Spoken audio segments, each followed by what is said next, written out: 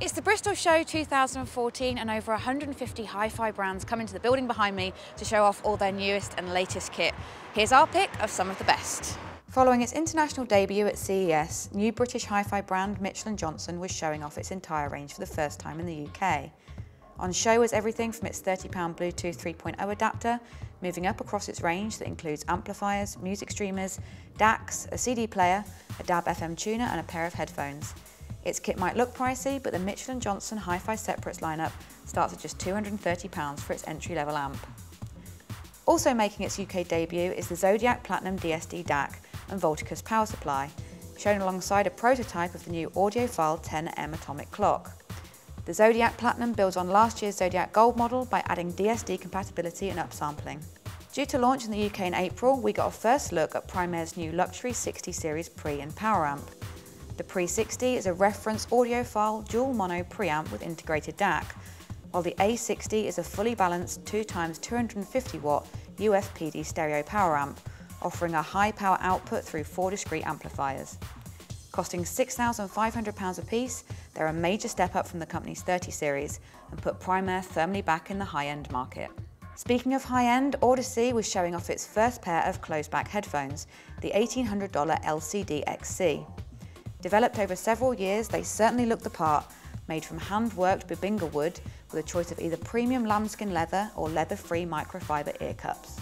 Musical Fidelity used the Bristol Show to demo its V90 Blue Bluetooth adapter, an aptX-compatible receiver with upsampling DAC that allows you to stream music from your laptop and mobile devices direct to your hi-fi system. It was shown alongside its new power amp as well, the M8 500S.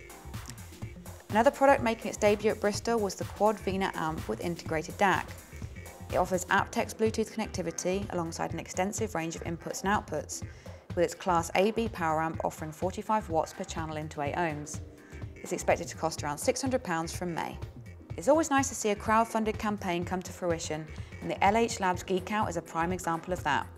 Hitting its Kickstarter goal of $28,000 in just over 10 hours, this USB DAC and headphone amp went on to raise over $300,000 in 30 days. Claiming to be the most advanced, most powerful USB audio device on the market, it is capable of high-res audio up to 32-bit 384 kHz, can decode DSD audio natively, and will power any headphones you can throw at it.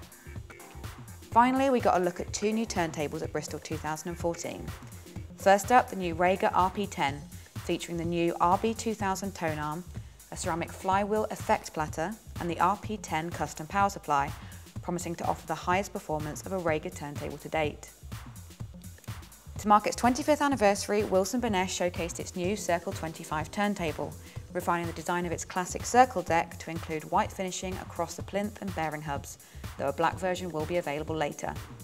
It'll cost £1,750 on its own, or is available as a package with the new ACT05 tone arm for £3,345. For more news, videos and photos from the Bristol Show 2014, head over to whathifi.com and be sure to let us know your favourites from the show by leaving a comment below. For more from What Hi-Fi, be sure to hit subscribe and don't forget to like us on Facebook, follow us on Twitter and add us on Google+.